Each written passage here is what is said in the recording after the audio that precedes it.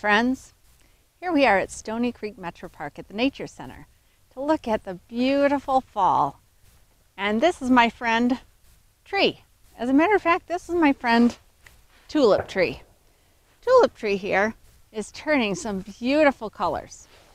You can see all of its green leaves are turning this beautiful yellow color. Now, most of them are still on the tree, but some of them have fallen. And here is one of the leaves that has fallen on the ground. I can tell this is a tulip tree because the leaf is shaped like this.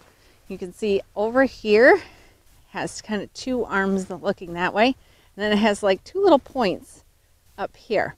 So that's how we know this is a tulip tree. So we'll put this leaf back on the ground so someone can rake it into a big pile and jump in it, because that's what we do in the fall, right? Yay for fall! Let's go see what else we can find in the fall.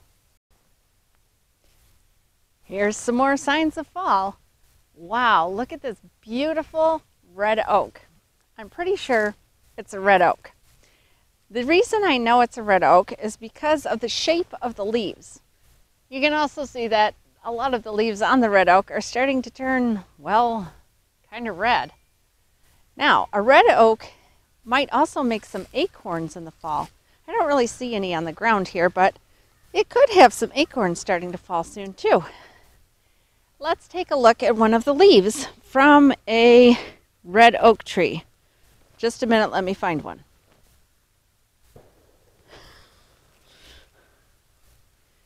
You're going to have to give me a minute.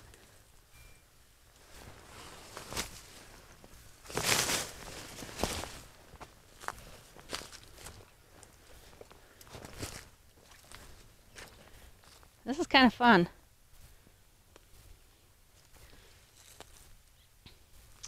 Oh, look at that. Leaves of three. Huh. Okay. I found one. Look at that. Okay. So here is an oak leaf. Now you see, it looks very different from the tulip tree leaf.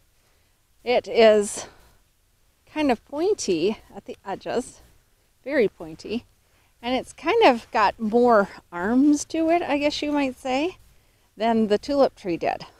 It's skinnier in the middle part, and if you look very up close, if you got out your hand lens, you can see the veins on this leaf that fed the leaf water and nutrients all summer long.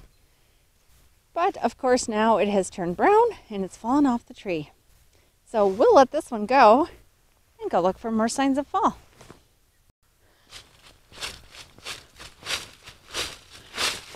Oh boy, this is so much fun.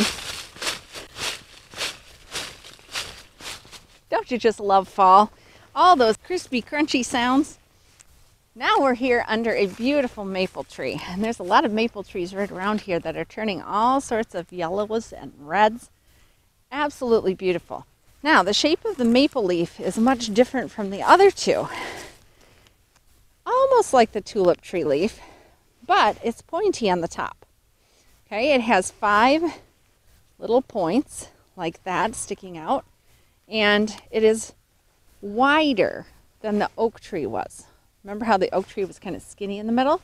The maple tree is much wider in the middle. It also has veins that we can see going through the leaf, and that's where the water and the nutrients would have gone to all the parts of the leaf during the summertime. But now all the leaves are turning these beautiful yellow color and falling off the tree and making some nice crunches under my feet. Oh boy, this is fun.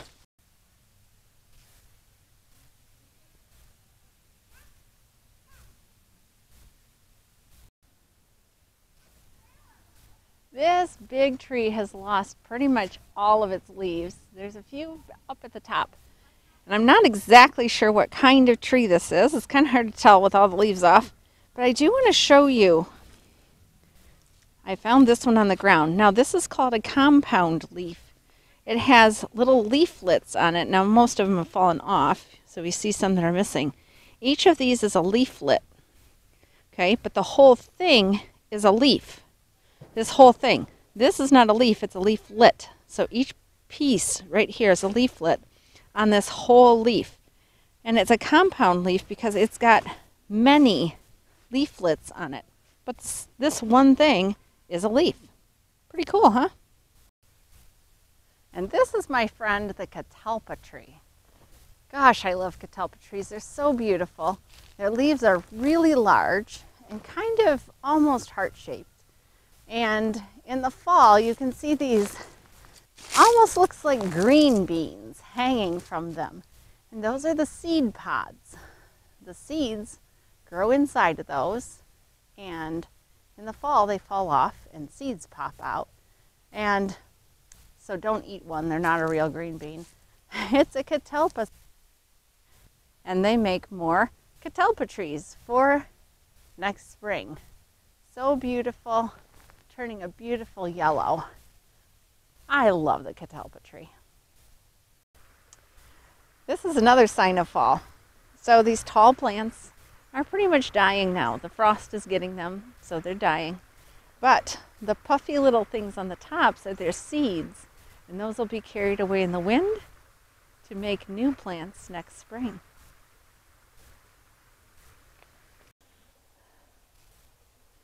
Leaves don't just fall on the ground, friends.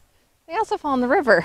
So you can see all kinds of leaves just kind of floating lazily down the river. And some of them get stuck behind this branch or tree, wherever they find a spot in the river where there's something sticking out.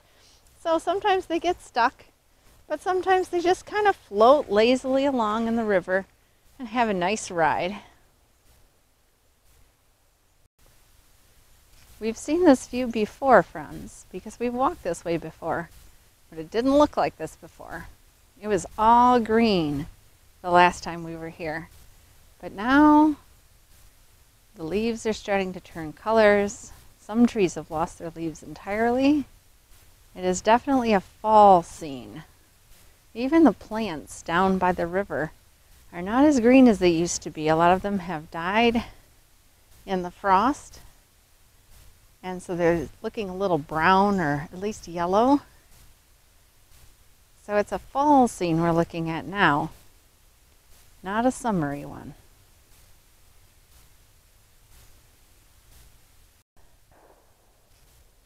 Now these are oaks as well, but for one thing, there's babies, they're small. For another thing, they are a different kind. These are white oaks, and so they are broader here. That means wider. But they still have these pointy things. They just don't come to such sharp points at the ends. They just kind of have lobes here. And so it's another kind of oak tree. Definitely doesn't look like a maple leaf, but doesn't look like our friend, the red oak. I believe it's a white oak. It is such a nice small little tree, isn't it? There are others growing around it that are bigger. Oh, and there's even a red oak, I believe, right above it. So lots of friends to keep them company.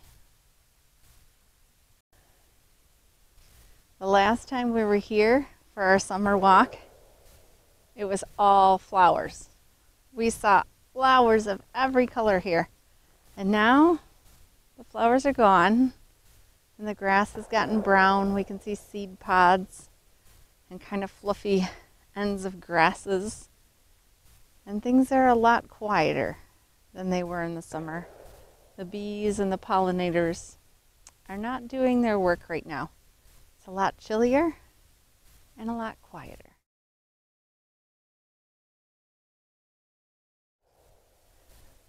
My friends, this fluffy stuff right here, not that long ago, was a milkweed plant. Now, milkweed is the stuff that monarch caterpillars would be eating and then turn into monarch butterflies. But in this time of year, the monarch would be gone and the milkweed has died, but it has left these big seed pods.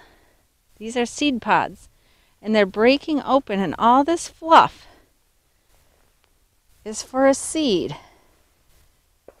right in the middle, there's a brown thing.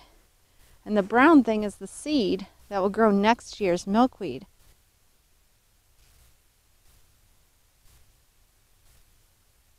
And so the seed gets carried away with that fluff on the wind to a new place where it will plant more milkweed plants somewhere else.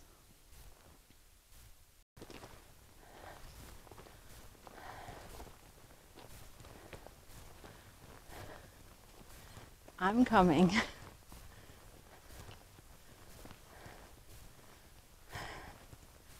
I'm just enjoying the beautiful fall day.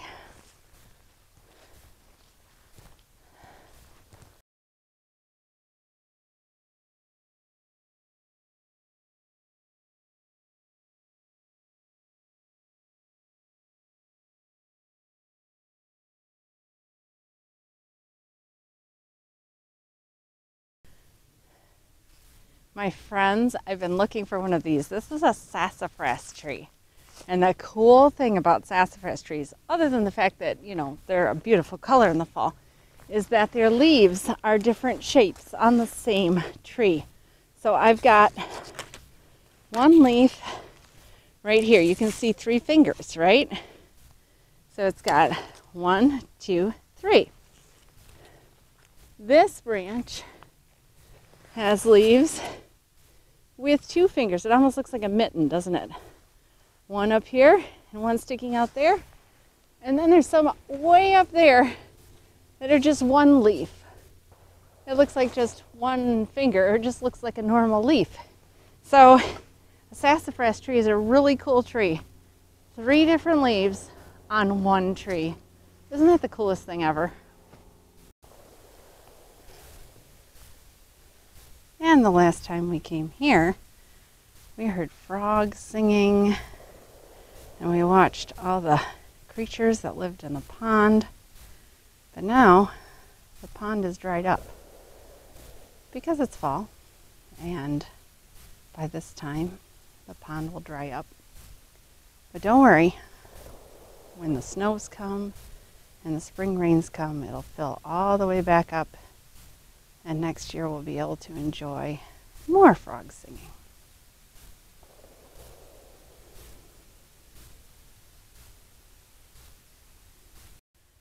Now look at this tree. You might look at this tree and think, okay, what's going on here? It hasn't turned any colors. It's still green. What on earth is the problem with this tree? Well, that's because this tree is a different kind of tree. Some people would call this a pine tree, and that's correct. It is a white pine tree, actually, even though it's not actually white. It's just called a white pine tree. It has very fluffy needles. Very fluffy. They don't poke you at all.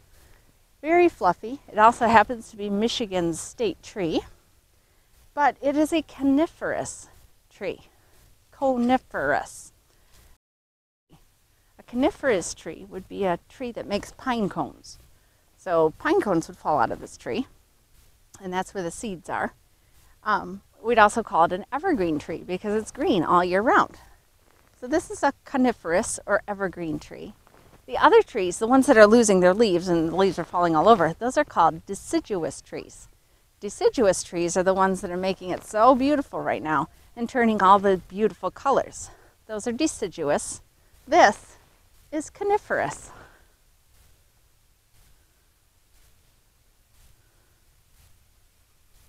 On the ground, you can see some of the pine needles have fallen. So we have pine needles right here falling off the tree. Some of them do fall, of course. And we also have deciduous leaves on the ground as well from the trees that are around here. So we do have some of the pine needles falling. These are the leaves of the coniferous tree. And we also have the deciduous leaves. Oh wow, look at that one.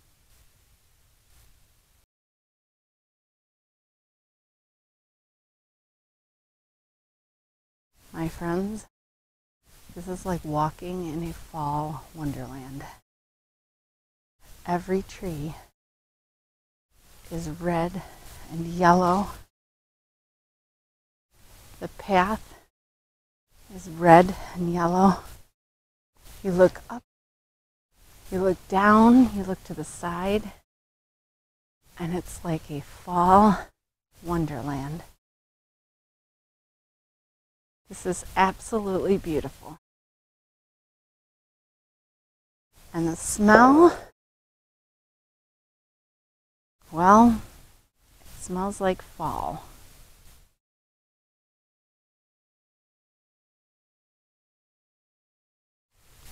This is an unbelievably beautiful spot right here.